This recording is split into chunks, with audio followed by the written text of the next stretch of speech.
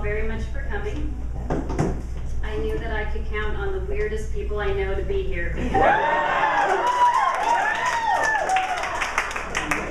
did want to mention something very quickly about my dad. He did escape from the hospital to be here tonight.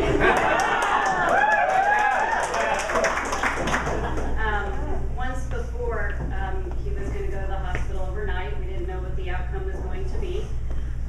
But I was there with him, and he wanted to make it clear that before he went into the hospital, something was very important to him. And he said, "Sammy, I want to make sure that you help me figure out how to get off of Facebook."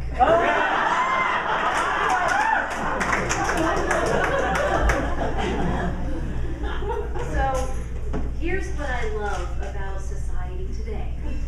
We don't need to fix our problems anymore. We simply need to retitle them. For instance, families aren't broken anymore.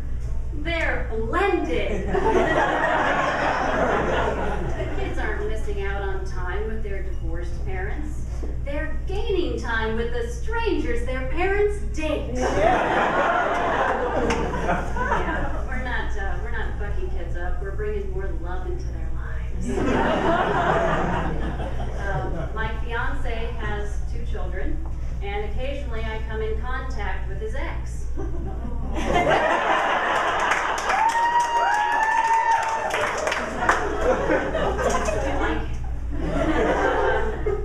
At first, all I could think about when I would see her is how they used to have sex together. It was painful, and it was a real downer. And I thought about it. In today's times, that's not a bad thing. It's an opportunity to turn it into something positive. Maybe make a new friend. Bond by comparing notes. So I asked her, I said, "So what was sex like for you guys?"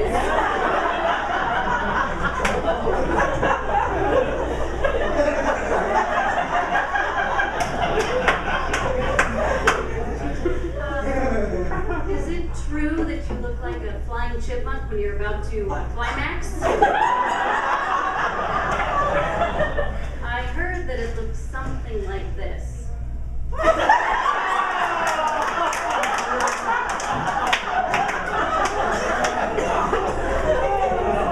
Until I heard that, I didn't think we'd share anything in common.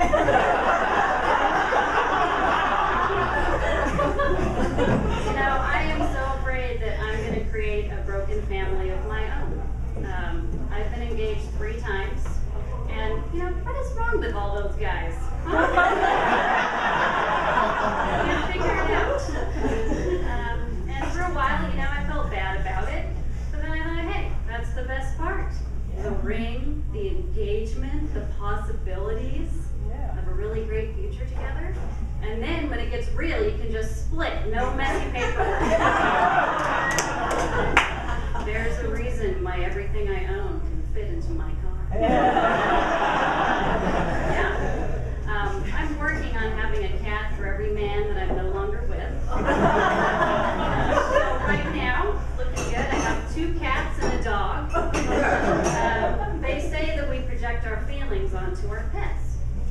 So my mom, who always feels all these aches and pains and is hungry all the time, always thinks one of them is feeling sick and tired or wants a snack. I always feel like they want to stretch their legs and get outside and be in the sunshine.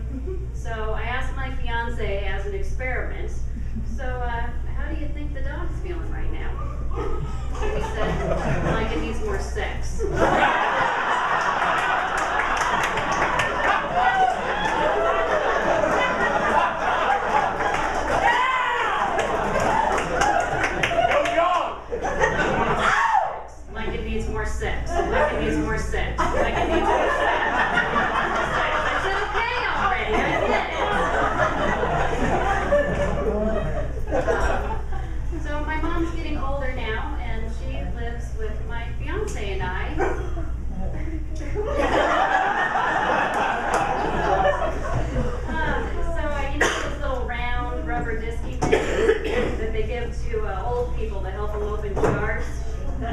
Well, ever since my mom moved in, I've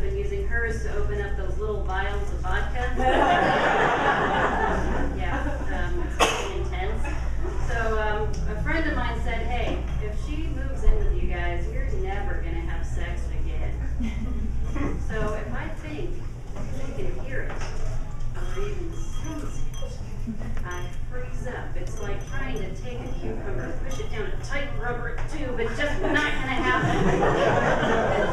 So we tried to think of creative ways to maybe block it out. So like turning up the music a little bit or turning up the volume on the TV. But then that was kind of like the cue that we were doing it. That made me feel really weird. And then I thought, hey, the washer and dryer, they're right next to her room. Let's do that. And you know, doing laundry at 10 or 11 o'clock every night gets kind of weird. And that becomes the cue that we're doing it. And then having sex started reminding me of doing laundry. And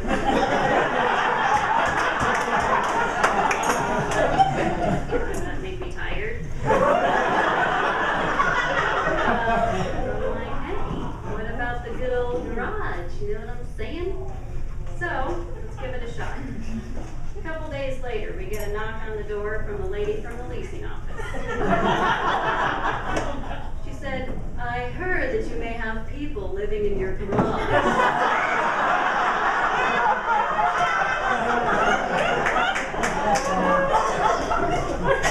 I said, no, there are two people fucking. She said, oh, I get it. You must be living with your parents.